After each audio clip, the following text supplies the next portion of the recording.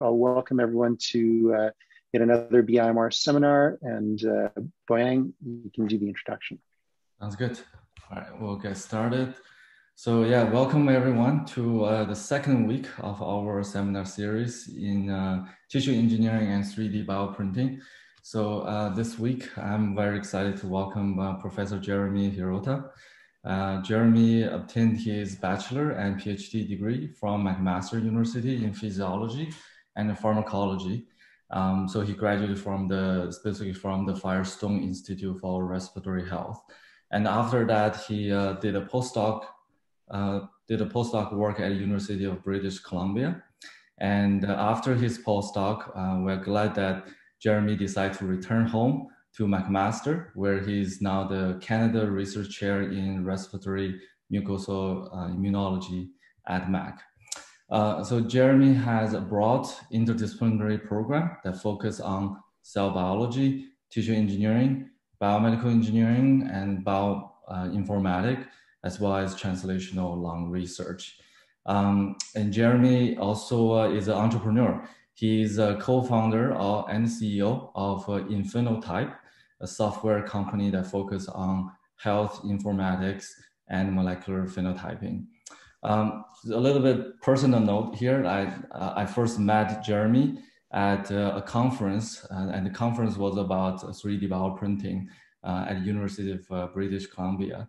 And that was before I started at Mac. And Jeremy was one of the first people I contacted for collaboration immediately after I started at McMaster, and that was in 2018. And since then, I have worked with Jeremy on many grant applications. Jeremy has been really an invaluable mentor to me since I joined Mac. And so I'm very thankful for that. So without further ado, let's welcome Jay, and I look forward to your talk. Thanks, Boyang. And I'll say that I bet on the winning horses.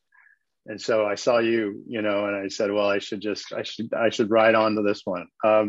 No, but in all seriousness, it's a pleasure to be here. Thank you for the opportunity to present. This is an audience that I don't typically present to, materials, individuals, and chemical engineers and chemists. So it's always good for me to get out of my comfort zone and maybe build some bridges that yet I haven't, explored. So to begin though, a formal land acknowledgement, and I'll read it word by word, and I would like you to all reflect upon the acknowledgement. I begin by giving honor and thanks to the Haudenosaunee and Anishinaabe nations as the traditional inhabitants of the lands where McMaster University stands and where I speak from today, or from my home. To say this is to acknowledge a debt to those who were here before us, to recognize our responsibility as guests to respect and honor their intimate relationship to the people have had to this land before. So to begin with the objectives of what I hope to go over today, and I will look at my main screen, so if I'm not looking at the screen, I apologize. I recognize that this audience isn't necessarily respiratory focused, is not lung focused. So I do have to do a little bit of a background on what the Firestone Institute of Respiratory Health is, a little bit of its history, what it focuses on, and probably set some context on why we should be interested in studying lung health and disease to begin with. Because otherwise, if I just dive into what we're doing, you're not going to have that context or sort of the history behind it here at McMaster, which is very long. And then trying to speak to this particular audience, I decided to pick one lung disease or one lung condition that I say has a material change. There are material changes, and so it may resonate with this audience a little bit better than some lung conditions or lung diseases. And then I'll go into describing how through these interdisciplinary collaborations and building the bridges, we're trying to update the models that are used and integrate new features like stiffness and stretch into these models. So to begin, a history of the Firestone Institute for Respiratory Health. Really, the Firestone Institute is a global leader in clinical and translational and basic research in respiratory disease. And it has a long history here in Hamilton and at McMaster. Way back in 1965, Moore and Campbell, the black and white image here, if you can see my mouse. Moore and Campbell was recruited from the UK. He was a respirologist, and he was recruited to McMaster as the first chair of medicine at McMaster University. And so right away, right from the beginning at McMaster University, there was a global expertise in respirology. And later on, that evolved with the help of philanthropy, which has been a constant theme of the Firestone Institute over the years, with Morgan Firestone providing funds to create the Firestone Regional Chest and Allergy Unit, FRCAU, which brought in other global leaders and continued sort of this snowball effect of attracting talent to McMaster in the fields of respirology and allergy. And through that, that sort of critical mass, we had individuals like Gordon Guyatt, who is still over here in the Faculty of Health Sciences, Stu Pugsley, the late Freddie Hargreave, Mike Newhouse, Myrna Dolovich, who's still working as an engineer here, who specializes in aerosol chemistry and aerosol particles. Her partner, the late Jerry Dolovich. They really started to, on a global level, learn how to identify respiratory disease, diagnose it, treat it, manage it.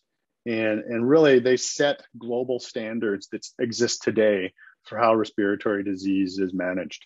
And there were questionnaires. Liz Juniper was involved as well that are used and copyrighted and used around the world. And even the treatment of the disease and the development and validation of new medications led by our own Dean of Faculty of Health Sciences, Dr. Paula Byrne here.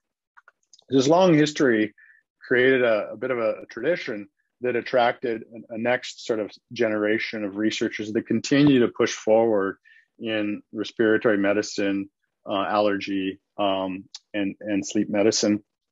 And we've more recently partnered with thoracic surgery down at St. Joseph's Hospital as well. And I try to kind of put this into an increasing sort of a ramping up sort of profile here, because I think there's only more to come in the years to come with the Firestone. And at the Firestone, throughout its years, there have been innovations led by the individuals within the Firestone. And before those, or the first would be from Morgan Firestone, who actually helped develop the Venturi mask for controlled oxygen delivery, which is still used. It's internationally used measure of giving controlled oxygen. He did that before he came to the Firestone, but it was a demonstration. This was what things to come from the Firestone. Mike Newhouse and Myrna Dolovich developed the aero chamber, again, interdisciplinary work between clinicians and engineers, where this helped deliver those puffers to children or other people that couldn't deliver the drugs properly to their lungs. And so Trudeau Medical, has the rights to this, and it's used globally as a way to properly deliver medications. More recently, doctors Jerry Cox and Param Nair have been working on new therapies for ablating the damaging material in the lung of people with disease to sort of turn their lungs back into normal scenarios. And with Param, he's also working with some engineers and chemists to try to identify non-invasive ways to monitor someone's disease, whether they're going to have a flare-up of their disease or whether they need more medication. And so there really have been these interdisciplinary collaborations for a long time. And I've asked myself what's going to fuel that next generation as I hopefully stay here for many years to come. And I think that's grounded in working closely with the clinicians. They really know what the clinical problems are, the problems that the patients face and their caregivers face. And it's that interaction between the clinicians and the biomedical researchers, sometimes they're both clinician scientists down at the Firestone, that's really driven the Firestone over the years. And what has emerged is also this relationship with engineers, and now more so even some of the natural science, the chemists and the materials engineers, to focus on those clinical problems and provide solutions that address those clinical problems. And my bias, as Boyang mentioned, the conflict of interest is that we are starting a software company in informatics space. is that data sciences and bioinformatics and molecular phenotyping is going to be a central feature to provide insights into the clinical care, into the clinical management, but maybe even also from those tools that are being developed by the engineers. And so this is where we see the Firestone evolving in the future and still maintaining that central focus on clinical care. Now, in relation to building those interdisciplinary collaborations and those bridges, I really wouldn't be here in front of you all today without these people listed on the slide. As Bo Yang said, maybe I was the first person that he reached out to. One of the first engineers I think I reached out to was Ravi. Ravi welcomed me with open arms. He opened my eyes to how engineers think. Just a different way of thinking that maybe a biomedical researcher did. He accepted those deficiencies and helped show me that there were new ways of doing things. Definitely introduced me to individuals like Bo Yang, or suggested that Bo Yang was coming to McMaster, maybe someone I should talk to. Along the way, I'll say Jose Moran as Mirabel as well. I can't remember the introduction, how Jose and I met, but definitely our paths crossed, and different skill sets and expertise. And I think 1 + 1 is turning into 3. Down the road at the University of Toronto is Scott Ramsey. He's a materials engineer. He's a teaching stream, but he had an excellent student, which I'll get to, Crystal Liu. And through this teaching stream in a non-biomedical space, we found a bridge to connect us.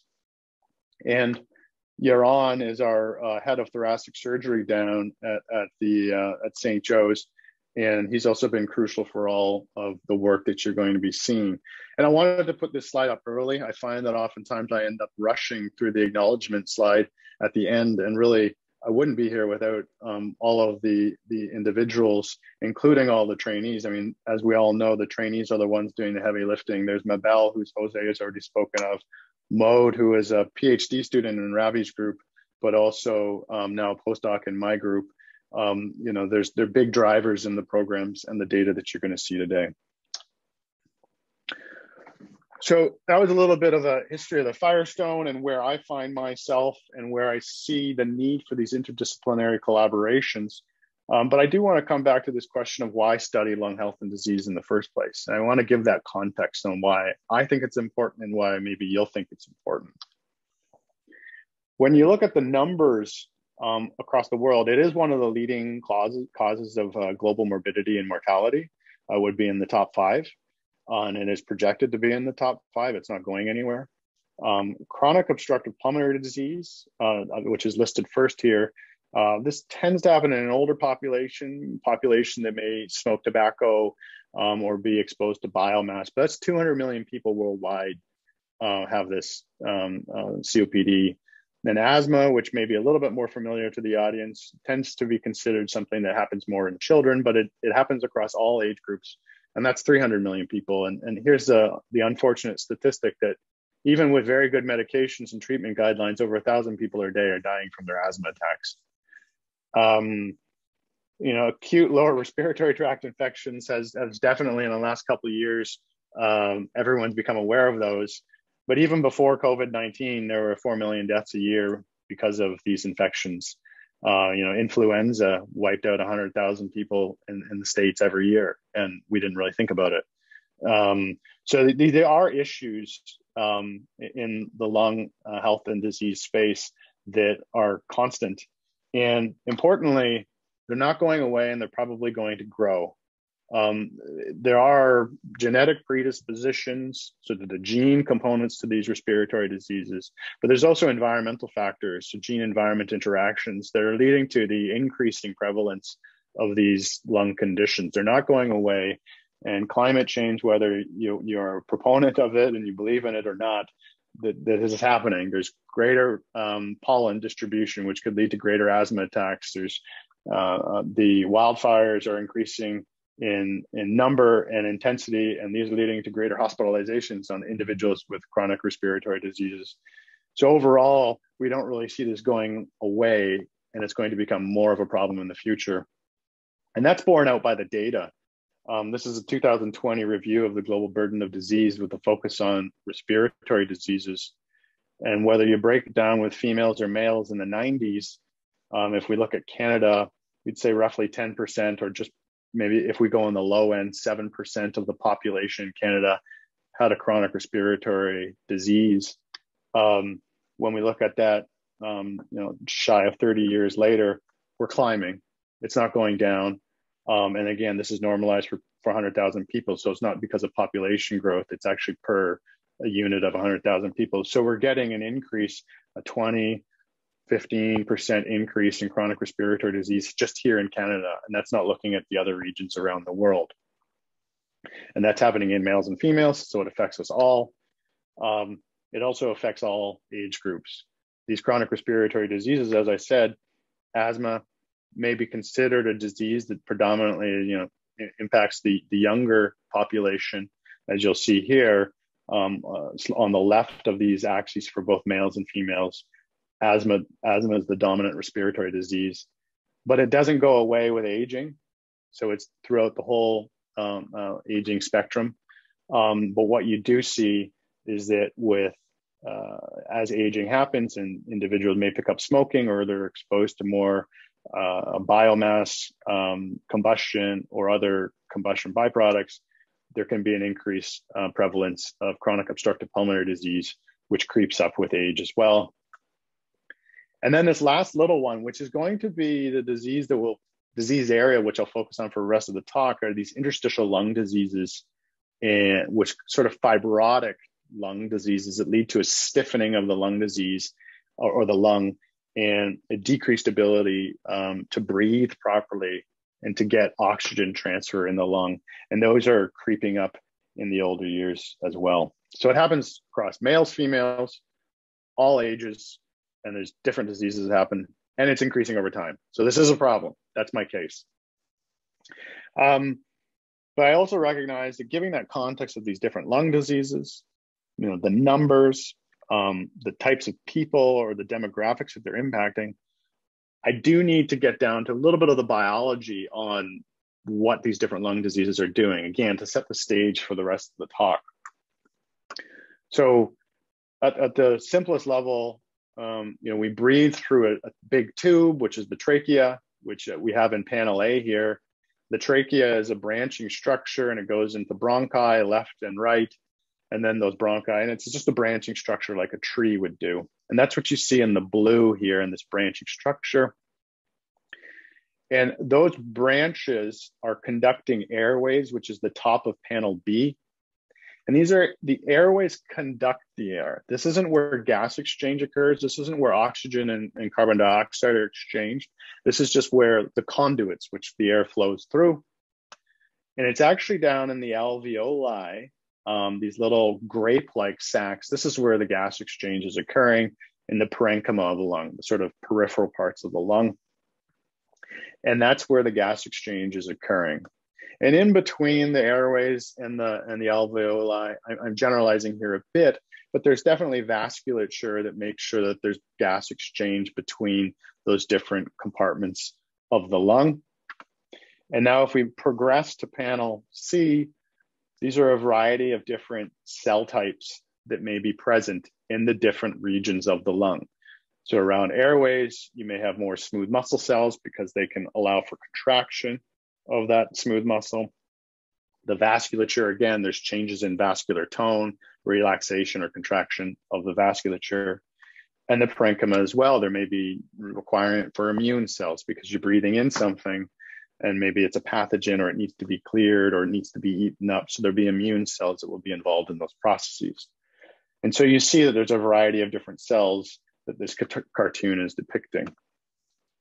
So that's a healthy lung.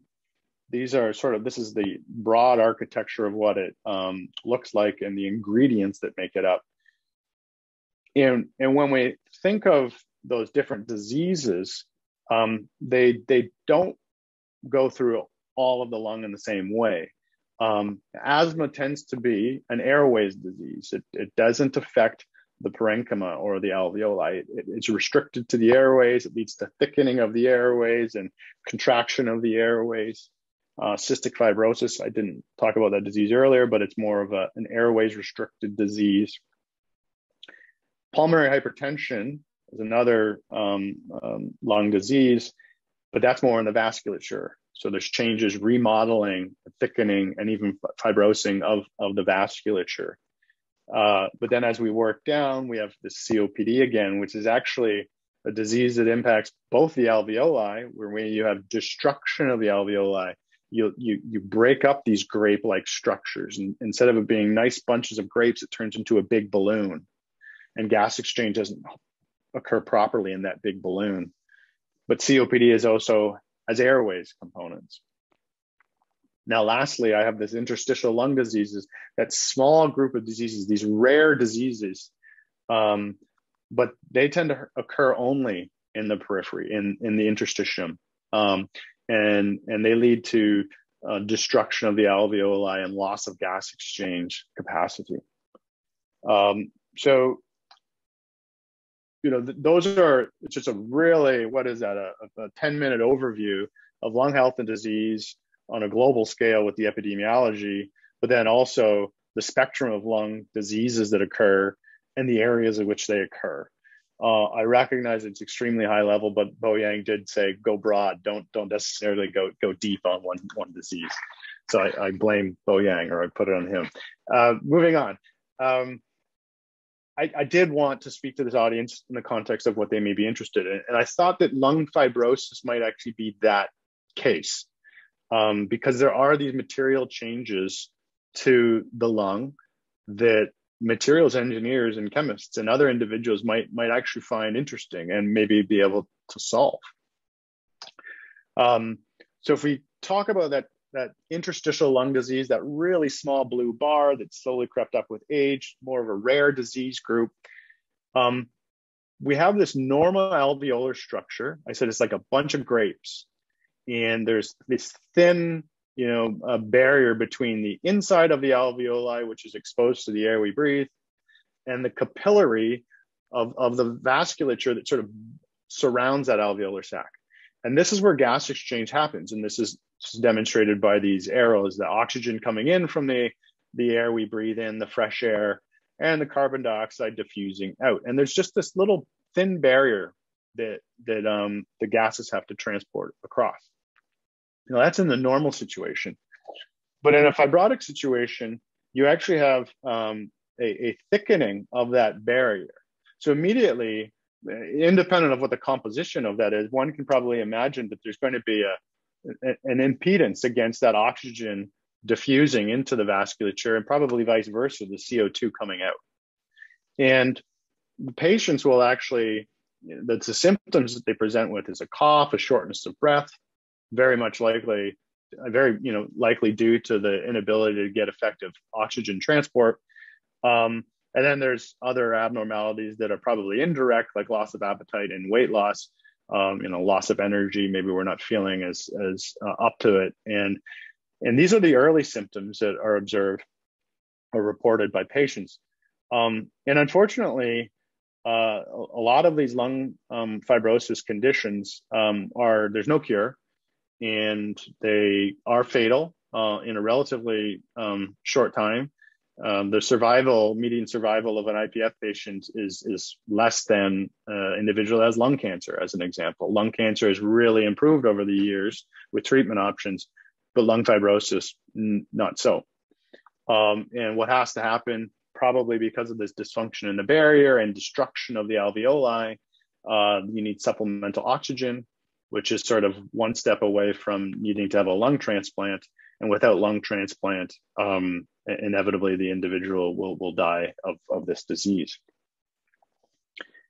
I am also generalizing here because by saying lung fibrosis, there's around 40 different labels of lung fibrosis that are out there. Martin Kolb, who's our division head and research director at the Firestone, is an international leader in interstitial lung disease. And he has a term where he's called lumping and splitting these. And so really they can be lumped together. And when you lump it together, you see this Venn diagram. They all fall together in this lung fibrosis sort of category. where you get these changes in the alveolar structure that lead to changes in the matrix and the material components that make up the alveoli, and ultimately a loss in diffusing capacity for oxygen and a pathology observed, a remodeling of the airways, and increased morbidity and mortality in the patients. And there's multiple sort of causes for these, although in a disease like idiopathic, that word being we don't really know the cause of, there is idiopathic pulmonary fibrosis where we don't know what initiated it, but it leads to the disease. And what I wanted to show you here was this is actual lung pathology. These are actual samples taken from patients or individuals as part of their clinical care. So on the left is an individual who didn't have an interstitial lung disease but needed a procedure for another reason. And you'll see lots of white. The white are these alveolar areas or these air spaces where gas exchange can occur. And they're nice, fine structures. They're not really thick. And this is where, that thin alveolar structure, what it looks like actually with real tissue. But on the right, we have this fibrotic case. And in this fibrotic case, you'll see that a lot of those white spaces are gone. And really, these large white spaces are there. These aren't alveoli. These are airways, or these might be even blood vessels. And so these aren't for gas exchange. In this particular section, the units for gas exchange are largely gone or destructed. And so this is what a real case looks like. This is what a patient looks like when they have this disease. And I think I can make the case there are material changes to the lung that lead to the pathology. And looking into what these changes actually are, this is a cartoon that is trying to summarize some of those changes that may occur. In a healthy situation, you can have collagen fibers, fibrillar collagen that's present. It can be bound to the basement membrane as well as some of the fibroblasts that reside in the interstitial space. It can be bound through integrins. There can be elastic fibers that give that elastic property, the recoil property of the lung in a healthy situation. But in lung fibrosis, there's an amplification of a lot of these features, and then even a changing of the cell types that were normally there. They morph into a cell that has more contractile properties. They morph into a cell that actually secretes more matrix proteins, more collagen, more elastins, more fibronectin. And then there's a rearrangement of those extracellular matrix components as well. So there's a changing of the mechanical properties of the matrix. There's not just more of them, but the way those are rearranged changes as well. So there can be cross-linking of the collagens, and then there can be interactions between additional extracellular matrix molecules. So there really is a change in the biochemical cue in the extracellular matrix in lung fibrosis. And that cartoon had maybe 10 things in it, maybe features that could change. But when proteomic analysis was done on, and this is from a mouse lung, but it can be largely representative of a human lung, in a healthy situation, there was an identification of over 150 extracellular matrix proteins in a healthy lung. Collagens are there, fibronectins are there, laminins are there. But these are all present, and they all constitute sort of the framing of the lung, the framework of the lung. And you can imagine that all 150 of these things may change in the fibrotic environment. And now you're going to have, significant material changes, which could influence how stiff the lung is, how the microenvironment in which the cells live in. And that is actually borne out, at the macro level within fibrotic lung tissue. This is what a human lung looks like if it's removed from an individual. It is kind of just loses all its shape, and it's just sort of like a wet bag that kind of sits, lies flat. But if you actually probe that and you try to measure the Young's modulus in a normal lung, these are two patients done and repeated measurements at different parts of the lung. You get a Young's modulus under 10 for the most part. In some regions, it may get up there, but all the way to 0.5. So there's this range within the lung, within a healthy lung, of what the Young's modulus is. And remember, that's probably an integration of all those ECM components that are there. I'm not trying to attribute this to one or the other. But in a lung fibrosis case, there's a significant increase in the Young's modulus. Maybe there's regions in the fibrotic lung which are normal, which find themselves down here. But in those fibrotic regions, there's definitely an increase in the Young's modulus. And this is with cells present. So the argument could be made, well, is it the cells or is it the matrix that's contributing to it? And actually, when those tissues are decellularized and you remove all the cellular component and you're just left with the extracellular matrix, you can see that there's that persistence of that elevated Young's modulus in the absence of cells. So the extracellular matrix really, we think it has changes in biochemical cues, but it's going to be clearly giving changes in mechanical cues to the cells too, in a fibrotic case. Now if we can imagine that's an acellular environment, and we have matrix from a normal situation or matrix from a fibrotic lung. And so we say, okay, I've been trying to make the case that those matrices, whether through mechanical or biochemical cues, can influence cells. That's the case I'm trying to make. And that's what this data is showing here, is if we are to grow in the first three, I'm trying to circle these first three samples, these first three black bars.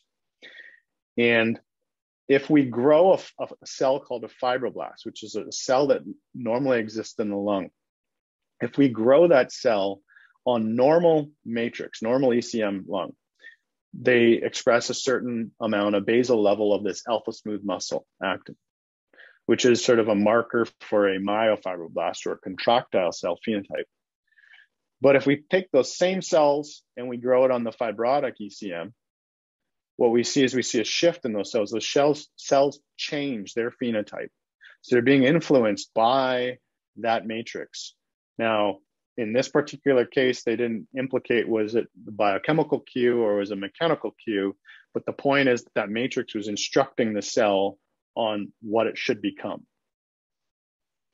And that, another way to visualize that is on the left, is if we take a fibroblast and we grow it on normal matrix, the amount of alpha smooth muscle actin that's expressed is very low because you don't see any brown here. There's an immunohistochemistry that would stain brown for smooth muscle actin. But in contrast, when you grow fibroblasts on fibrotic ECM, you get more brown, which is indicative of this smooth muscle actin. So there's some mechanical and biochemical cues, I'm not saying which one, that's coming from the ECM that's being sensed by the cells. In that, there's been sort of an attempt to understand how that's being translated from a extracellular matrix or extracellular environment to the cell, and maybe to the cell, and how it can reprogram itself. And I'll try to walk through this cartoon that is most up to date on the understanding. Is that if you have this extracellular matrix that is normal, there are some components, there's some collagen there, and these collagens can interact with the cell through molecules. The cell recognizes them. The cell adheres to these ECM components through integrins, which are these purple and yellow features. And under these conditions, this is a normal environment. The inside the cell isn't that tense. There's not a lot of interactions between the integrins and the extracellular matrix. So there's a lot of plasticity of that cell in a normal environment. And it's best sort of explained then when you have the contrasting picture of what happens in a stiff environment. And in a stiff environment, you have more extracellular matrix, and the extracellular matrix leads to more tethering, more contacts between the cell and the matrix, which then stiffens the cell. and it can rearrange the cytoskeleton within inside the cell. And so that cell senses the stiffness through these integrins. It senses its surface through these integrins. And in doing so, that signal can transmit inside the cell and lead to changes in gene expression and transport of transcription factors. And in this case, there's this complex, this YAP-TAZ complex, which they purposely have this sort of red X here because they don't know exactly how the mechanotransduction occurs yet. But what does happen is on a stiff environment, this YAP-TAZ transcription factor complex goes to the nucleus. And that's crucial for changing the cell phenotype in a process called mechanotransduction. And if I bring that to lung fibrosis, that's exactly what's happening in lung fibrosis. So on the left images that you see, these are healthy images of human lung. And these are stained using histology. So we're looking for the protein of interest. We're looking for TAZ protein in healthy. And we're looking for YAP protein in healthy. And I hope you can't see much brown in those YAP and TAZ in the healthy. But as we move to the fibrosis stained lung samples, we see more brown in the TAZ and more brown for the YAP in the fibrotic lungs. And quantifying that as we do, looking at biopsies, we can see that in the fibrotic cases, there's an increased number of positive cells for these two transcription factors that are associated with sensing the stiffer environment. And so the hypothesis there is that when it's a stiff environment, the cells sense this, and then the YAP-TAZ complex translocates to the nucleus and starts reprogramming that cell to change and turn into a reinforcing a fibrotic cycle to try to repair this wound that occurs. And so that's been interrogated at a cellular level using different stiffness plates. So you can grow cells on soft or hard plates that are trying to model healthy or fibrotic conditions. And so I've labeled that here healthy for the 0.4 kilopascals and 25 for the, or fibrotic for the 25 kilopascals. And using 3 different types of fibroblasts, which again are these cells that will reside sort of in the interstitium and interact with the matrix. Using 3 different types of fibroblasts, this group studied, what happened with YAP-TAZ and on the different surfaces. And you can see that in the green of the YAP-TAZ, cytosolic, maybe a little bit in the nucleus on cell type 1, but largely didn't go to the nucleus. But on a stiff surface, that cell was able to sense that and transduce that into that biochemical cue into a gene or a change in gene expression pattern, where we had this transcription factor get to the nucleus. And indeed, that's associated with production of more collagen. And so it's turning on this transcriptional profile to lead to greater ECM production. And so it's sort of one of these unfortunate situations where the wound, the environment is dictating the subsequent cycle and the development. And this is actually what happens in fibrosis. This is why there's no cure. This is why it's a progressive disease. Is the lung environment through the matrix or through the stiffness, it drives the aberrant cell biology and this translocation of some transcription factors, which in turn lead to more matrix being produced, which in turn changes the lung environment. And we get this sort of this negative cycle, negative spiral, which is why 3 to 5 years survival for some individuals with these fibrotic lung conditions. Okay, so I'm mindful of the time here.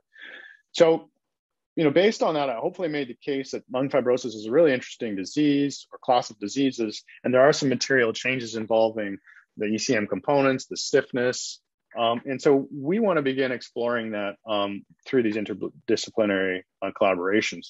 And I'll start by integrating the stiffness.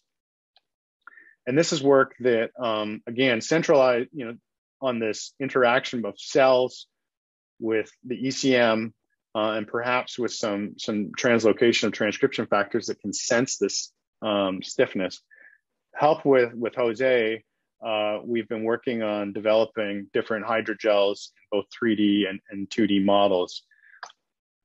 Because really, if we grow on tissue culture plastic, that is nowhere near where what lung actually should be.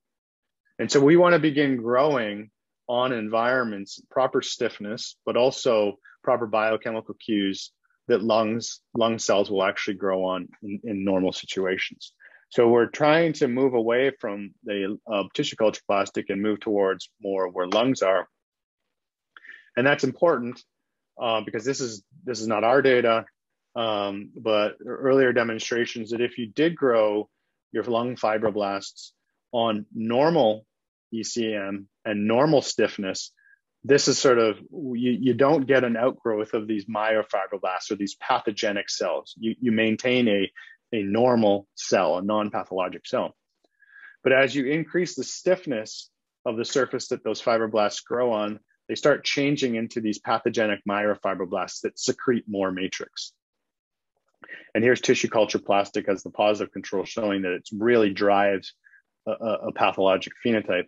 And this is being quantified here by the percent change of these cells depending on the stiffness of the surface they grow on. And so we wanted to not grow those necessarily just on PDMS and different sort of stiffnesses of the PDMS. We wanted to actually use human lung ECM so that it could also have the biochemical cues that are from in situ environment.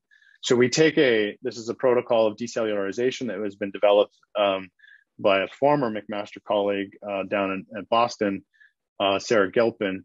And really it was pioneered with whole lungs, where you perfuse through a variety of detergents and washes, and you can get rid of all these cells. And then you're left with the shell. And in our group, what we do that on a smaller piece. We don't get the same size of lung tissue, but we can bring it through a series of these washes, and we're left with a powder. And this powder we can turn into some hydrogels with the help of individuals like Jose and other experts, and begin using this for advanced sort of 2D, 2.5D, 3D model systems. And this is a demonstration of what happens after a decellularization process. The blue are nuclei that would exist normally, and these are the nuclei of cells in a normal lung. And this is when it's decellularized. We lose all the cells, which is good, but you can see what's left behind is there's this structure. So there is some extracellular matrix that's left behind. The Masson's trichrome the blue is collagen. We still have some blue left. We do lose some collagen during this decellularization process. The EVG, elastic Van Giesen stain, the black being the elastic fibers, we still maintain some of those as well. We do lose some, but by and large, we maintain the distribution of those ECM components in our decellularized material. And then subsequently, we can use that in our hydrogel experiments.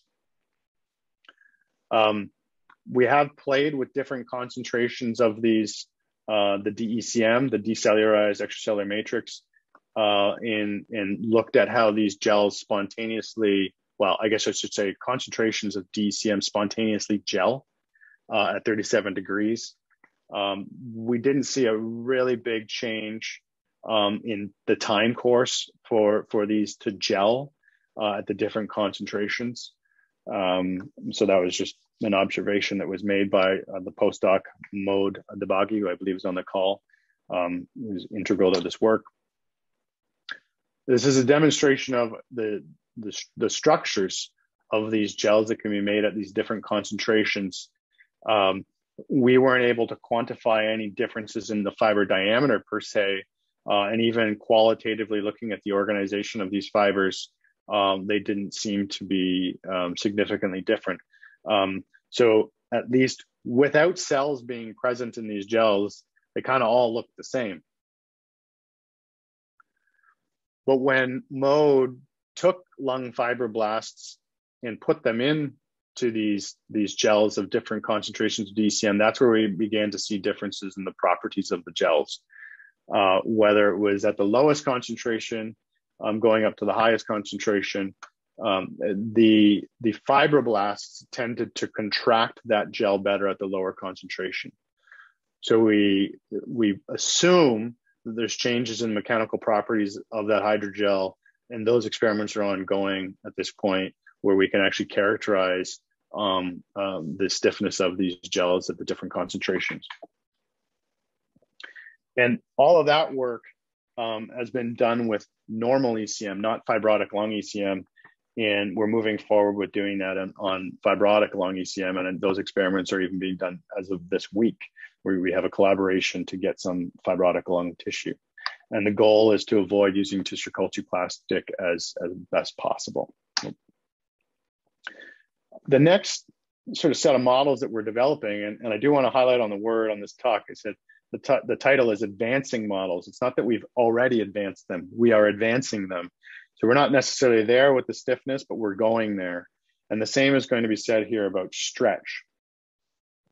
And so stretch is another sort of mechanism by which this YAP-TAZ pathway can be activated, and the extracellular environment might be sort of transmitted to the intracellular environment. And this is a cartoon, which is really interesting, because you might ask your question. You say, well, how does someone get on that spiral? How does someone get on that feedback loop that leads to excessive fibrosis? And in health, if I'm healthy, what's going to happen to me?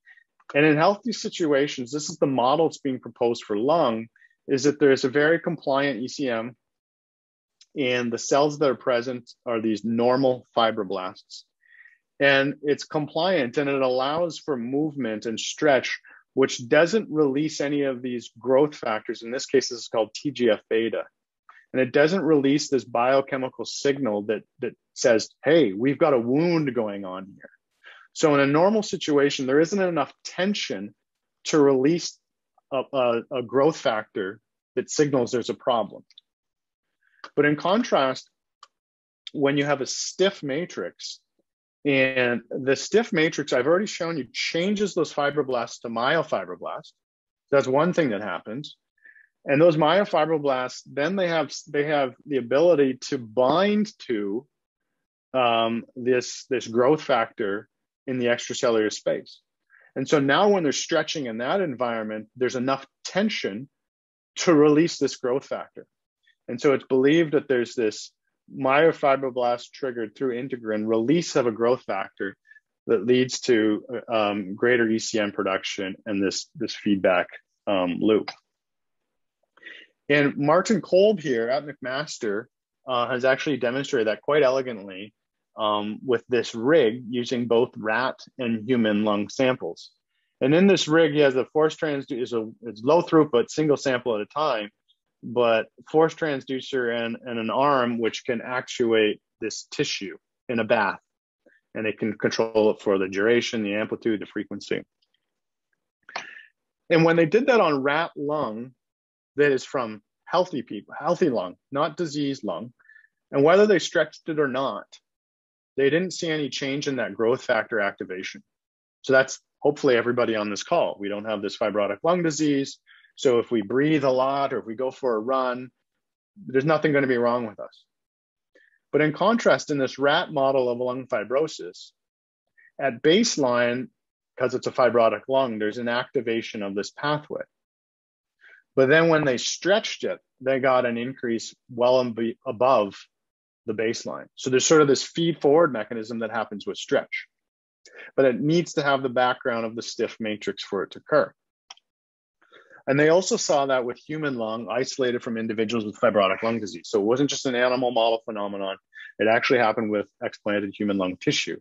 Again, normal human lung tissue, hopefully from all of us in the call, whether you stretched it a lot or not, it didn't lead to any feed forward mechanism. But in individuals that have pulmonary fibrosis, at baseline, they do have elevated activation because they have this disease. But then when you stretched it, it turned it on even more. And so you're almost getting a doubling of the activation in these IPF samples. And so that sort of segues into something that we've been chasing, developing a tool in-house to increase the throughput, but also incorporate some of the hydrogel work that we're doing with Jose and others. And this is sort of, I want to say it's one of those upsides of COVID is that I was on Twitter and I was searching through, and Maud and myself both saw this.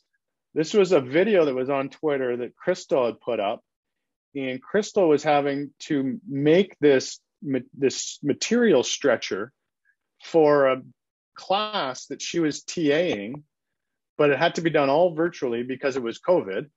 And so she made this all, built this all, boxed it all, and sent it out to all of her students in her class so that the students in the class had it to keep, but also could experiment with it at home all throughout the course. And Crystal is just an incredible individual, which I think you probably get from just that idea of doing that. And so we decided to iterate on that and build in a screen that we could program. It's Raspberry Pi driven, so we can change how the lung breathes, whether it's stepped and it's held, different waveforms. Oops, sorry. And these are little PDMS chambers that we'll have cells growing in. Zoom in on these chambers, and arguably we could coat those with different DECMs of different stiffnesses if we want, from different lung sources, healthy or diseased. We can tune that machine. I'm just mindful of the time. These are sort of the parameters. We can stretch 10%, 20%, 30%. We could change the frequency by which we do this. It comes in all at under $1,000 if we include everything, all the features. As I said, it's programmable, so we can change the waveforms for it as needed and lock in user profiles. And this is sort of the most up-to-date form that we have. We call it the cell and tissue stretcher, the CAT stretcher. This is it actually in the hood with fibroblast cells, I think on yesterday. And so we are really, pushing this forward. This is in development. We are having some challenges, but that being said, it is working. And this is a demonstration of where we're hoping to go. Hopefully you can see that these are being oscillated. This is a 10% stretch. We do record the waveforms, and we can output this data so we can sort of track to make sure that the stretcher is doing what it should be doing. And here's a closer view of what that looks like on the stretching surface. And so very early and in development, but this is where I want to just say where we're going with it. There we go. And, I'm not sure if this audience really wants to see what we're trying to plan to do, but the goal is, okay, well, we want to have normal and fibrotic ECM. I've demonstrated that that's a problem, that can give extracellular cues. I've demonstrated that stretch is a problem, that can give extracellular cues. So here's sort of the experiments that we're proposing and doing. There's a change in myofibroblast. We've already shown that happens. TGF-beta activation, that can happen. Collagen production, that could happen. So all of these would be readouts for the experiment. And then we would come in with inhibitors that are available to block that YAP-TAZ to really try to implicate that and see what the role is for that. And once validated, then we'll have a new platform, hopefully, to screen potential molecules that are important in perpetuating and blocking that feed-forward fibrotic pathway. And then in the last sort of closing minutes, the idea is to take all of these. This is the holy grail that I'm trying to convince Jose that it's worthwhile doing, is taking all of these things that we've been developing, stretching, 2D hydrogels, different stiffnesses, combining them and having tunable matrices that maybe we can 3D print, which Jose spoke of last week, and Mabel has been really driving. And I'm imagining printing constructs that can just be slotted in to our CAT stretcher so that all in one platform, we can really integrate the different ECMs, the different stiffnesses, the different stretch patterns that need to be performed, really to advance these in vitro models and better understand mechanisms of pathology and lung fibrosis. So with that, I think I'm okay with time there. I'll just finish by saying, hopefully I've gone over the objectives here. Hopefully I've made an argument that lung health and disease is important to study, and that for the individuals on this call, lung fibrosis might be something that is of interest. We personally feel that the future in that space is with more advanced models that include changing of the stiffness and changing of the stretch of the cells. And with that, thanks for the opportunity to present. And we wouldn't be anywhere without the funding agencies, but also without all of us who probably reviewed at one point in time, because that's also a selfless act. So with that, I'll stop. Thank you, Jay. That was a wonderful presentation. Any questions from the audience?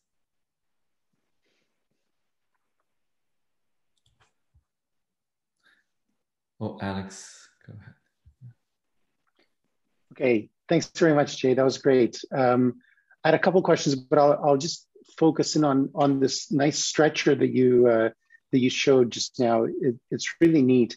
And so, do I understand correctly that you're just stretching the substrate and exposing the cells to that stretching force, but you're not measuring the resistance to stretch that the cells kind of produce as they are responding to that? Or is that the plan, is to also measure the impact that the cells have as they respond? It's a great question. I know what our tool is able to do, and our tool is actually just stretching. We actually don't have a real-time even measurement of that, that there's not a force transducer in our system. We're not measuring that. And we definitely aren't being able to understand what, at the cellular level, what that cell is experiencing, or what the cell is sort of maybe giving back to the surface. I don't even know how to begin to get at that and be open to opportunities for that. Okay.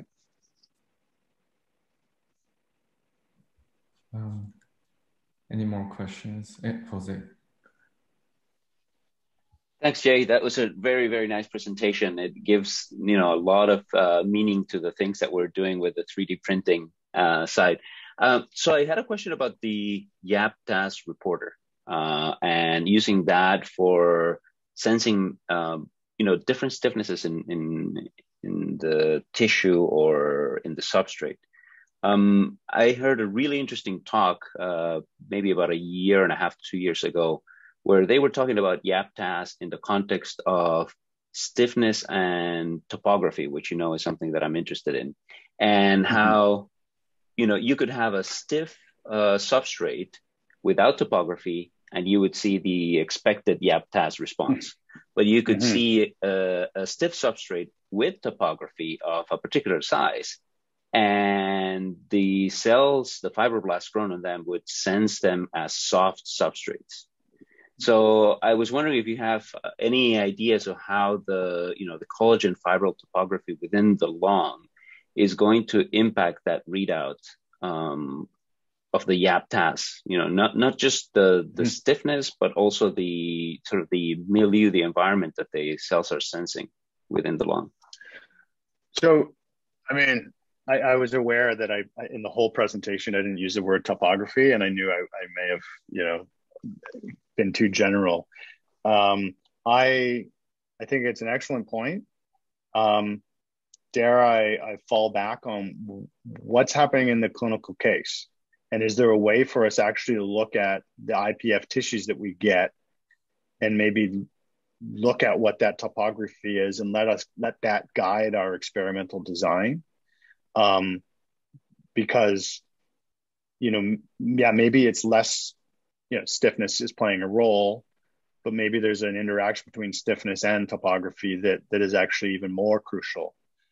And if we don't look at topography, we're not going to know how important that is. So yeah, I have seen that, that the topography can also influence the YAP-TAS. And, with these micropillars, right? These cells on different pillars and sort of surfaces. And you can almost get the same response as one would think on this. So I'm open to exploring how we can test that. And I think it probably should be tested properly. But I would ground that in, can we somehow find out what the clinical cases are with the tissues we have access to then inform the topography that we try to develop in the lab, to then inform the questions that we explore. But maybe that's future work for us to explore together. Thank you. Great. I actually have a follow-up question on what just Jose mentioned there. I was wondering, because you have these, you will use these fibrotic decellularized matrix, right? So I was wondering, like, modeling fibrosis, is all you need to do is to increase collagen content, increasing stiffness? Like, because if you take normal DCM, just increasing collagen concentration, make the matrix stiffer, then the cells respond, and you kind of get a fibrotic condition, right? But I wonder, fibrosis is only respond to stiffness or increasing collagen. Like, what if you take the fibrotic DCM, but dilute it so that it's not as stiff, but would you still be able to create a fibrotic condition? If so, then there's something in that fibrotic DCM that is contributing to this disease, in addition to the increase in collagen content and stiffness, right? That might be a really interesting thing to look at. Yeah, it's a really good point, and which is why, I kind of wanted to keep.